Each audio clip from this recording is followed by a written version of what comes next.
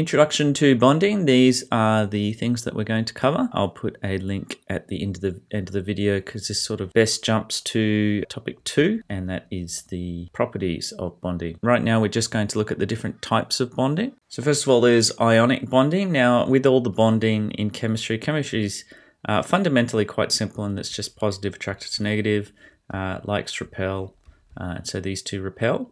And so what we're having here is a positive attracted to a negative. So we have a positive cation. So this guy has too many protons here for the number of electrons that it has. And this guy here has fewer protons than the number of electrons. So overall, this particle here has an overall negative charge. This particle here has an overall positive charge. And so they're attracted to each other and they stick together. And so the definition is the electrostatic attraction between ions, between an anion and a cation. And so there's the anion and there's the cation. So the cation, because it has a T, that's one way to remember that it's positive. So if you're looking at the periodic table, you can work out what the charge of the ion will be. So fluorine wants to all gain 1 electron to have a full shell. So everything in this group down here will become -1. All of these will be -2. These will be -3. This could be -4 or +4, but that rarely happens. And aluminium is usually +3. All of these ones here, they'll just lose 1 electron to get a full shell. These will lose 2 electrons to get a full shell. And so you look at your periodic table to work out what the charge will be. You don't know with the transition metals what they'll be, so we usually write those in Roman numerals such as copper 1 and copper 2 if it's +1 and +2. So we'll do that in a little bit more detail. So if you've got cations, they lose electrons to become positive in order to get a full shell. And so here you'll have, this one will have sodium will try and get the valence shell of neon. So if I just jump up to here, sodium will lose 1 electron in order to get an electron shell that looks like neon. And so you'll have here, it'll lose this electron on the outside and be 1s2s2p. So the Lewis structures is in the video following from this, but just to jump in a little bit, I'll show you how to draw the Lewis structures.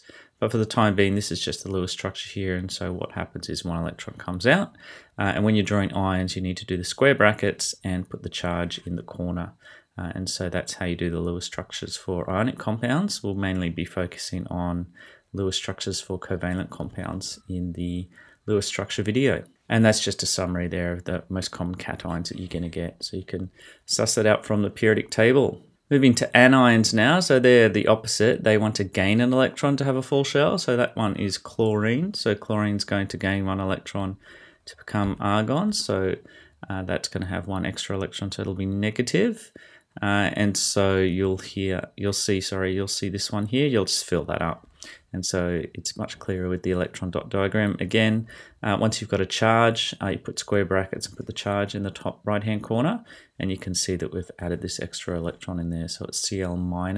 Again, this is just a summary from the periodic table on the possible charges that you can get, the most common ones. And just touch on transition metals again, as I said before. If it's 2+, you write ion 2. If it's 3+, you write ion 3. If you're going to do the atomic structure, SPDF orbitals, remember to take the electrons from the 4s first. And then if it's a 3+, you can take it from the 3d5. Go back to those videos there because there's also exceptions to rules as well that you need to take care of. And so just an overview on these things. So if you look up your data booklet, you'll find the negativity values. So the key thing with ionic compounds, it's a metal plus a non-metal joined together because it's a cation plus an anion. But it's a little bit more clearer because these are a little bit artificial, these definitions that we've given you. So it's a little bit clearer if you look at the electronegativity values. And if you minus, say, Na, the electronegativity, and Cl minus the two from each other, you'll find that the number is greater than 1.8. This means that the sodium and the chlorine is strong enough to steal the sodium electron. and pretty much the electron stays mostly around the chlorine.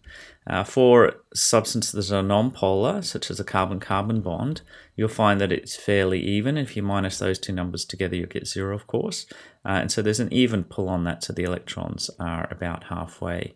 Now, anywhere between all over over this side or halfway is a polar bond, and so any numbers in between 0.4 to 1.8, well, this can be different depending on the textbook because this is an average, these average numbers. Anywhere in between here is a polar bond. So for most bonding, it's not actually covalent, it's not actually ionic, it's usually somewhere in between. The extremes of having it completely non-polar, well, it's sort of easy for diatomic molecules or even bonds like this. But if you have an electronegative atom like an oxygen over here, it actually won't be 100% polar. It'll be slightly over here. Still definitely non-polar. So as you can see, these are just artificial categories that we've made up. What's actually going on is we're just trying to judge if the electrons are shared equally between the two atoms, if they're completely unequally and they're just mainly over here, or if they're somewhere in between. And so we've made up these terms called covalent ionic, and then to describe the fact that they're often halfway in between, we've called it polar covalent. Okay, so just be aware that these are just things we've made up. The universe doesn't care what words we use. The electrons are where the electrons are, and it's on a scale from here to here. Now, just to mention the polyatomic ions, because we're going to jump into naming. These don't need to be memorized because they're in your data booklet, but I would recommend you actually knowing these ones here in bold because they're so common, just for fluency, to make life easier for you. You'll notice the ones with the less oxygens that become acids are us, not ik. If you're doing biology as well, these are quite familiar. So they're basically covalent compounds that have a charge. So they're both covalent and ionic at the same time. So I've put one of those polyatomic ions down here. So how do you name them? Hopefully this is a revision from junior science, but if it's not, this is just a quick overview. And so what you've got here is you'll write the charges, the metal and the non-metal. I do a crossover trick because you just basically got to get the charges to balance. And so you don't write the one again. And so sodium chloride's written NaCl. And you need to go backwards. You just write the two elements, you chop off the ene and an ide, and you do that for both covalent and ionic compounds when you're naming them. This one's slightly different. You just need to be able to recognize that's a polyatomic ion and look up the table. And so that's how you get that charge. Magnesium, you go to your periodic table to get the 2+ charge. I do this crossover technique. That gets these both to the same charge. So the charges are equal, 6+ and 6-. Make sure you put the brackets around there. So that means there's 2 phosphorus and 8 oxygen there. And so that comes out to Mg3PO4 with a 2 on the outside of the brackets. Just quickly moving on to metallic bonding now. So metallic bond, I would just memorize this definition. Metallic bonds are the electrostatic attraction between a lattice of positive ions and delocalized electrons. I've underlined keywords that should get you marks. And the relevance of this, you really need to go to the properties video to understand how that affects the properties of metals compared to ionic compounds or molecular compounds. So moving on to covalent bonding now. This is just about the bonding. So covalent bond is the electrostatic attraction between a shared pair of electrons and positively charged nuclei. So these things here are both pulling on the electrons with about the same strength, although one could be slightly stronger, but once it gets too strong, it's ionic. It could be slightly stronger, and that will be a polar bond. And so this is just a graph to show you that there is a range. The electrons are in a range of places, either completely nonpolar, completely ionic, or somewhere in between. And lastly, how to name compounds. You'll need to be able to memorize these, which are different to the 1, 2, 3, 4, 5, 6, 7, 8, 9, 10 of your hydrocarbons. So your hydrocarbons will be methane, or if I do it as an alkane, methane, ethane, propane, butane, pentane, hexane, heptane, octane, nonane, and decane. They're very similar. So mono, di, tri, tetra are the different ones. The rest start to be the same: pentane, hexane, heptane, octane, nonane, denane. Yep, so it's the same. So just the first four are different for naming ionic compounds compared to the stems for organic chemistry. So monoditetra, a little bit more logical: tricycle, dies 2, tetras, mono 1. A little bit more logical as far as the common English words are concerned with 1, 2, 3, 4. And so what you do, as I said before, you grab the last one, add an "-ide" to it, so it doesn't matter if it's ionic or covalent, you'll have the "-ide" on the end. You never write mono at the start, and then you just number them. So there's mono carbon, mono oxygen, so it'll become, don't put the mono at the front, so it's still carbon. Keep the mono at the front, change it to an oxide, so it's carbon monoxide.